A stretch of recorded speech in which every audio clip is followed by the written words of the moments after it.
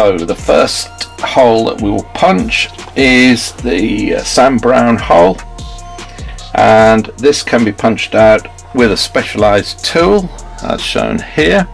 These are quite expensive, and only you really need one if you're going to be doing a lot of sand brown holes like I do.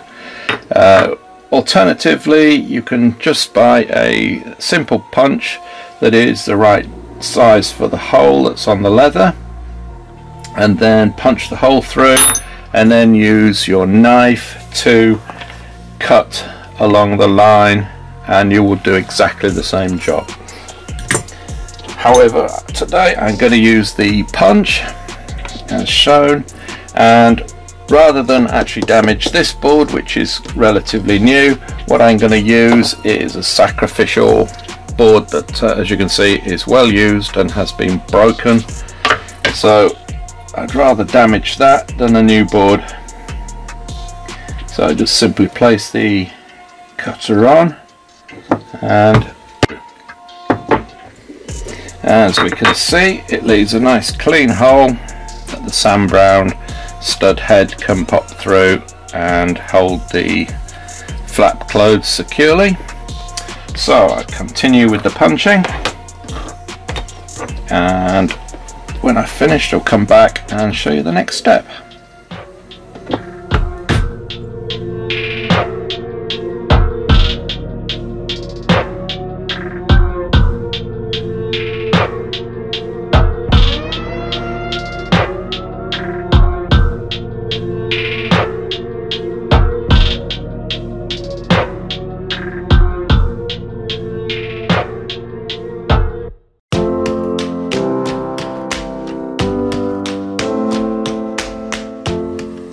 Okay, so we've finished punching the holes in the leather. Just to point out that the holes themselves are 2mm diameter.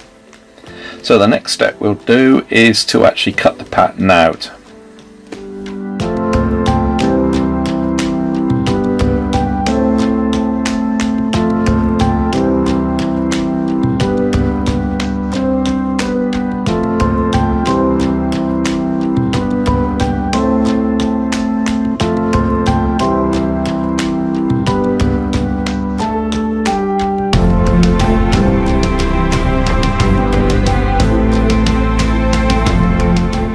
So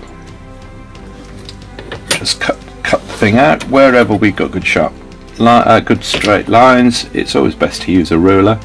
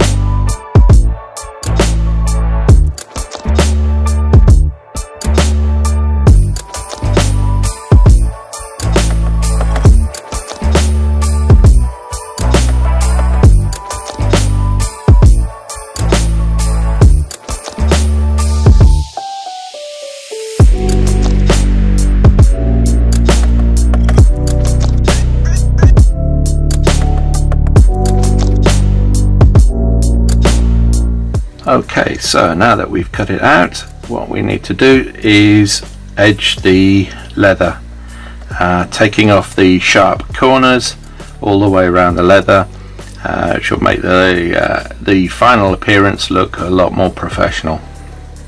So what I like to do is I don't always start at a corner, because once we've gone all the way around and come up to this corner again, what we'll find is that probably a little tab will hang off, which can be a little bit frustrating.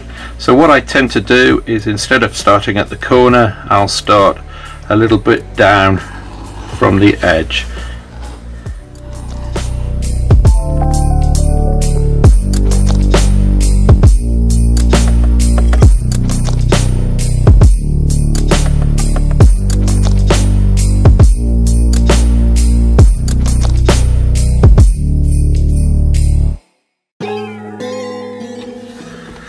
As you can see there, that would have, that little bit hangs off, and if we'd have started at the edge, that would still be there, so you'd have to pull it off.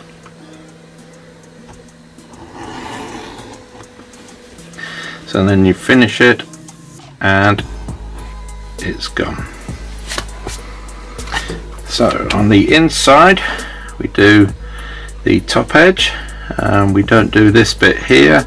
We go from where the cutout would be to there, and then start from this last hole and finish up at this hole.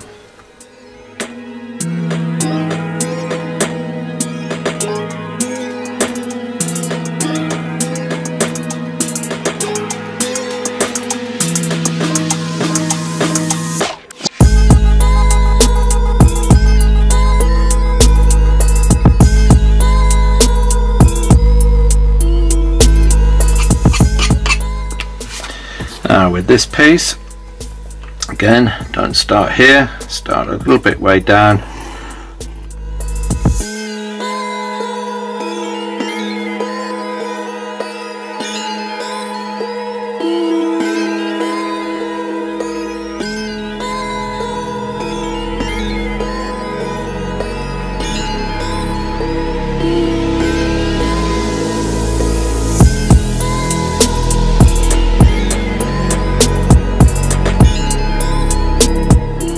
Sometimes the leather starts to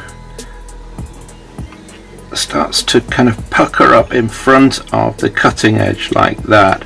So if that does happen, you can always put down a ruler to support the edge, and then you've got a much sturdier line to cut down.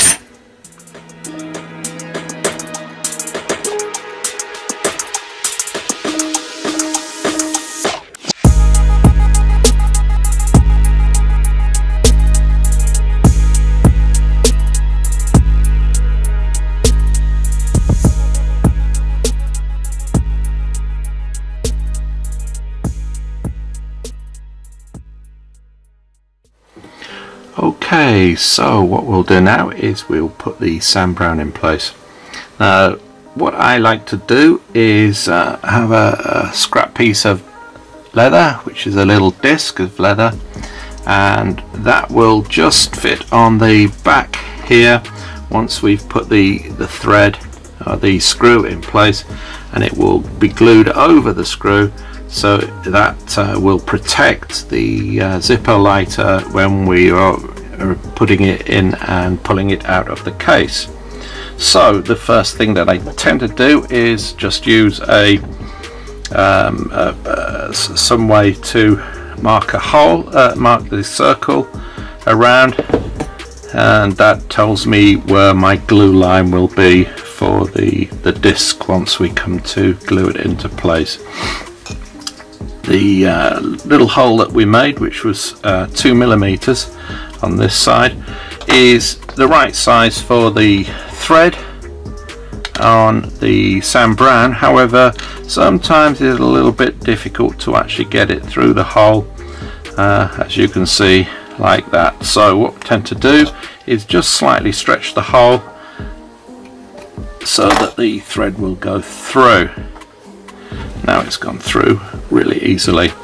Now this is Loctite. It's used to lock threads into place, because what you don't want to happen over time is for this sand brown to become unthreaded and fall off. Then you won't be able to close the pouch.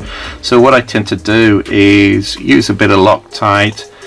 You can use a little bit of PVA or some glue such as that.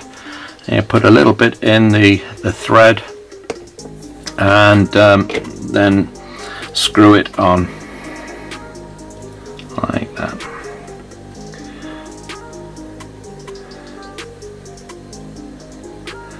Now in order to tighten it, what I use is a pair of pliers that has the little round hole bit in there for cutting wire, but that's just a great fit to fit around the ball and hold it in place whilst it is screwed in, so it won't spin round. Now be very careful you don't strip the thread, so you tighten it sufficiently that it will be very difficult for it to come undone, and then very almost impossible for it to come down once we've put the Loctite in place. So that is now in place, and when the pouch is finished it will simply pop through the hole like that, and it will hold it in place. So like I say, put a little bit of glue, and this is a strong contact adhesive, and I've already made my little hole circle there, so I just follow that and put the glue around the circle. You don't have to do this, but I do it because it protects the Zippo lighter. Now this glue is very thick. Really I should thin it down, but just for this I won't. If you get some on your table, it's best to rub it off whilst it's still wet. And now what we do is we will just let that dry off. If we remove excess glue, it'll dry off that much faster, but it's sticky. So what I'll do is I will just put that over there and lock it into place. So now that's all secure, and this will stop any scratches that might happen when you put your Zippo lighter in and out.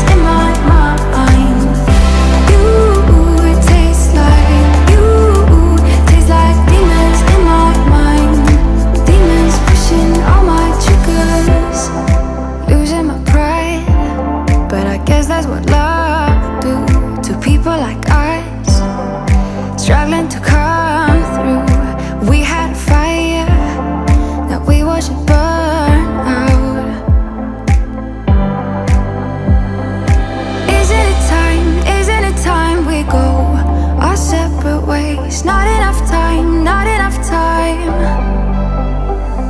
I'm falling